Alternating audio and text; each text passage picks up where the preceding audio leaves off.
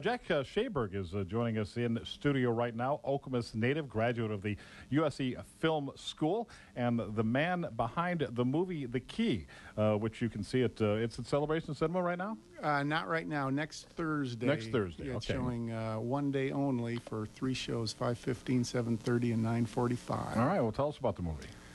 The movie, The Key, stars Kaitlyn, who I believe is on the phone right now, as a young woman who grew up without a father and a mother who would never tell her anything about the father. On her 18th birthday, with the mom working the graveyard shift, she gets a phone call from someone who says, "Get the key and meet me at the airport," then hangs up on her. She's known about the key ever since she was a little girl, but again, her mom never told her what it meant or what it was for. So she has to decide, who is this guy? Could he be my father? Should I take the key? Should I meet him at the airport? Of course, if she doesn't, there's no movie. So she does, and drama and mystery and suspense ensue. Are you the writer of the movie? Yes. So you've just gone from a blank piece of paper to a feature film? Correct. What's that process like? It's long and amazing. Every part you think is the hardest, and it turns out that getting it seen is really and truly the hardest. Don Cochran also with us, the star of The Key, one of the stars of The Key. Are you the dad? Yeah, I play the father in the film, and yeah, it's been we put a lot of time, a lot of evenings and weekends doing this, and you have to really have a passion for it. If you are doing this, and you have your job, your full-time real job, and then you have a job as far as working as an actor or filmmaker or writer, producer. Those are things you want to pursue, and you got to just keep working hard at it. As you know yourself, many years continuing working in radio, it's just something you start from the ground up and just follow up with your passion. Exactly right. Well, I know about that. I wrote a book myself, so I know about doing things when you're not doing your other job, or as you say, your real job. Which I imagine you prefer the not real job, though. Right. Yeah, right. Absolutely. Trying to make it, looking at it as maybe a career move in the future or whatever. That's how you got to think about it. And Amanda, we have another one of the stars on. We do. Kaitlyn's on the other end of our line right now. Hi, Kaitlyn. How are you? I'm good. How are you? Oh, great, thank you. What was it like making this movie? Really interesting. Jack actually kind of got me involved on a whim.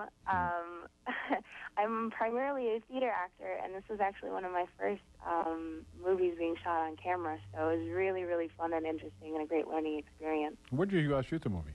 All over the place. We shot a little in Lansing, Williamston, Mason, Fenton, Linden, Fowlerville, Howell, Traverse City. So, all over the place, wherever people would let us on their land, basically. Was this a project that was aided by the?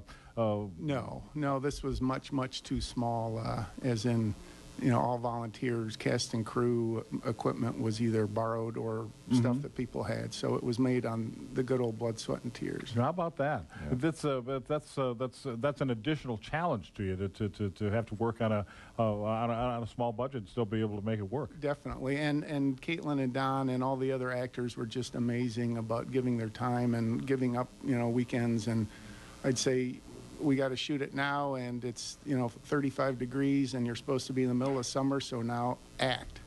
Right. Yeah. There you go. Yeah. Exactly. So I've read some stories about the making of the Kevin Costner movie with the farm. Why can't I remember the name Field of it? of Dreams. Field of Dreams. And they shot so early in the morning that one of the problems they had was you could see the frost, when the actors were speaking, and they would have to redo several scenes just because it was an unusually cold summer in Iowa. The summer they shot the thing, and that was one of the problems that came up. Some of these things you just can't plan for in advance. Exactly. Yeah. So, tell me how do you feel about the finished product? I guess is what I'm going to say. Can we expect to see this in widespread release at some point? How well do you expect it to be received? Well, it's hard to say. Realistically, I think it's going to be received well, but the jump from that to really getting it out is a long one. You can do the film festival route, but it's really, really hard to get it into any sort of distribution beyond selling Blu-rays and DVDs. We may be able to find an independent distributor that could, do something with it, but it's pretty tough unless you really get a lot of good feedback. You get a lot of word of mouth and reviews, and we've gotten everything we've got back so far is probably an A-. So the number one thing you need right now is for people to go out to the Celebration Cinema next Thursday night, December 8th, and see the movie The Key. Correct. All right. And the showtime is when? Do you know yet? Yep, 5:15, 7:30, and 9:45. All right. Well, best of luck to you. Local filmmaker makes good, we hope, is the headline down the road. And thanks for coming in to join us today. Thank you. And thanks for joining us on the phone, Kaitlyn. Thank you. All right. Take care. All right. The movie's The Key. It's at the Celebration Cinema Thursday, December 8th. And again, you'll see the showtimes when you go on their website. Does the movie have a website?